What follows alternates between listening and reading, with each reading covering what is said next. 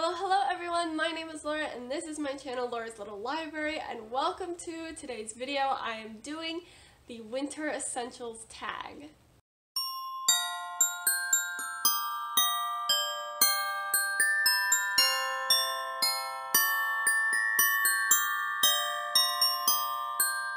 I was tagged by Annalisa, who is another fellow booktuber. I will have her channel linked down below so that you can go and subscribe to her as well. She tagged me right at the end of the winter season last year, and I decided that because it was right at the end of the season that I would save it until it was winter the next year. And it's winter of next year. There is snow on the ground as I'm filming it, so even if it's not like officially past the winter solstice, it's winter. There's snow. Minnesota just is perpetual winter, minus like 2 months. So I will be doing the Winter Essentials tag, and this was a tag created by Taylor Reads, and I will have their channel linked down below as well so you can follow them and see the original video. But without further ado, let's get into the tag. So the first question is Crackling Fire. Who is a cold character that you warmed up to or that warmed up? And I'm gonna go with the main character from A Deadly Education by Naomi Novik. But this main character was very much like, doesn't care about anyone else, is gonna fend for herself, it's got a lot on her plate, doesn't have any friends, and I didn't mind that, but as the book goes along, she kind of starts to open up to other people and she becomes less cold-hearted and more warm-hearted, and so I thought she was a perfect character to fit this prompt. Number 2, Snowflakes, a book full of unique characters, and I decided to go with House of Hollow by Crystal Sutherland. This follows 3 sisters, and each of those sisters are just so unique in who they are. Like, they're just so different from each other. So they're definitely each their own snowflake, and I loved it. Number 3, Gingerbread Family, a family you would like to be a part of. And I have an interesting answer for this one. I think it's interesting anyway. I'm going with The Inheritance Games by Jennifer Lynn Barnes because it follows a girl who found out that she has inherited everything from this billionaire in Texas, and she doesn't know why. But the thing is, in order for her to inherit everything, she has to go down and live with the family for a year. This family who has just been disinherited.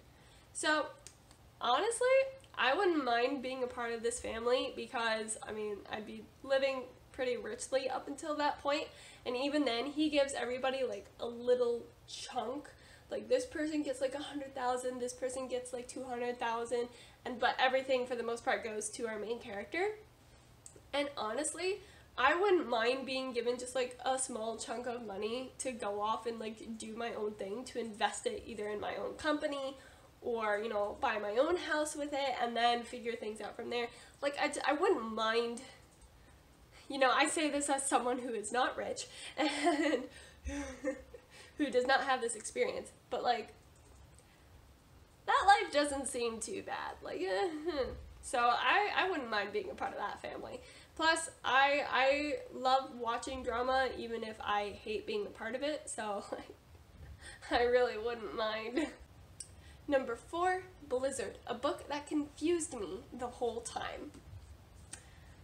A book that confused me the entire time was Catherine House, and this is by Elizabeth Thomas.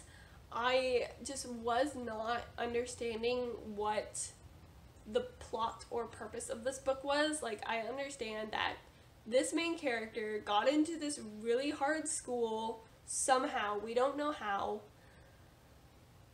and there's something sneaky going on at the school, there's something shifty happening, like it's dark academia.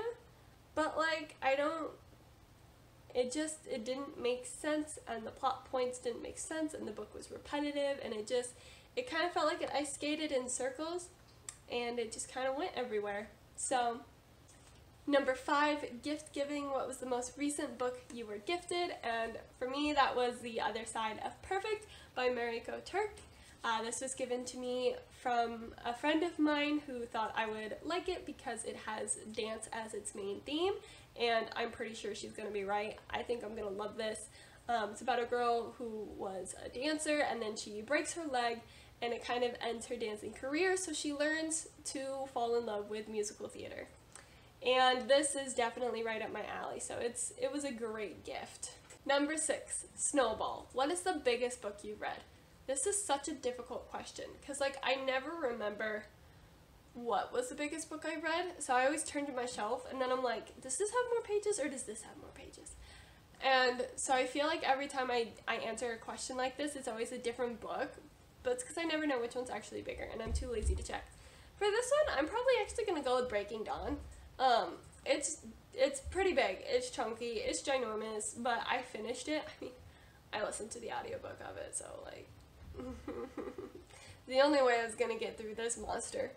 But yeah, this thing is huge. I know if it isn't the biggest book I've read, I know it's pretty darn close.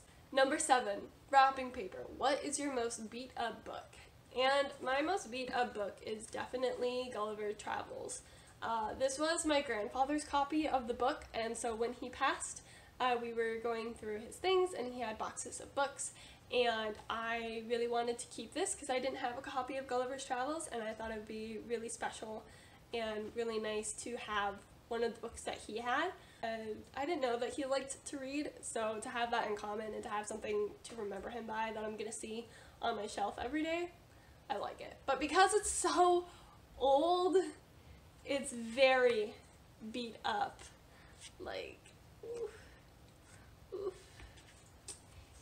The spine is almost completely come apart from all the pages, so I want to handle this with care, with extreme care. I don't have a lot of books that are damaged or worn out, because a lot of my books are either new or I keep in very clean, newish condition. So number 8, Christmas Lights, a book with many colors on the cover. And for this one, I decided to go with Everything Everything by Nicola Yoon. Nicola, I've heard it said both ways. I'm sorry, I don't know which one is right. But this has, so it's mostly white and blue, but it has a lot of color here. So I thought that was fun, and it kind of reminds me of Christmas lights, because white and blue are kind of winter colors, and then you've got all the actual Christmas lights colors. Number 9 is Ice Skating, and this is a book with a plot all over the place. And I kind of, like, it's kind of similar to the question about a book that confused me, but I chose a different book for the sake of the video, and so I kind of went with The Final Girl Support Group by Grady Hendrix. The plot itself wasn't all over the place. Like, it was pretty straightforward. There's a support group full of girls who survived slasher films type, and someone then starts killing them, so it's happening all over again. So our main character has to figure out who it is and put a stop to it. It is a simple plot, but I feel like we were just taken all over the place with this book. We started off here, we suspected this person, so then we went to this person, then we went to that person, then we went over there, and then we learned about this other new person, so then we gotta go figure out who that person is and what they have to do with the story.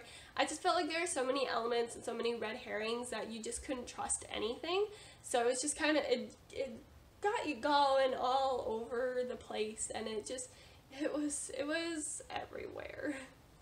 Number 10, Christmas Tree. What is one of your favorite characters? I had such a hard time with this one, just choosing one character to be my favorite. I tend to like a lot of the side characters in books. The side characters, the best friends, they tend to have the personalities that I think are more interesting than the main character. But I decided that the main character of this book that I have chosen is probably one of my favorite main characters, Audrey Rose from Stalking Jack the Ripper. She is one of my favorite main characters. I love how she stands up for herself and is very confident in herself and her scientific knowledge. So she won't let any man tell her no, because it's historical fiction, you know, women are like pushed down.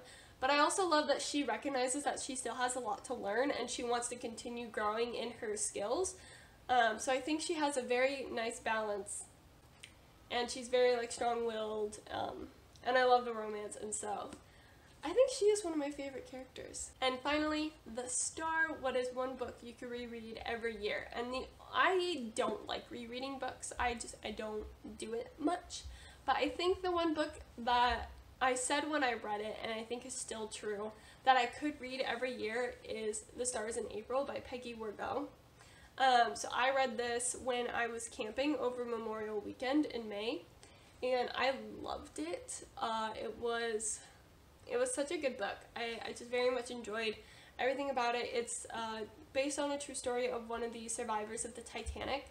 And it's like short enough. It really was like the perfect length and the perfect story for camping, honestly. So I might make it a yearly tradition to read this book while I'm camping over Memorial Weekend, because camping over Memorial Weekend already is a tradition in my family. So I think I might bring this book with me every year and read it every year while I'm camping. Alright, thank you all so much for watching this video. I hope you had fun. If you did, give it a thumbs up to let me know.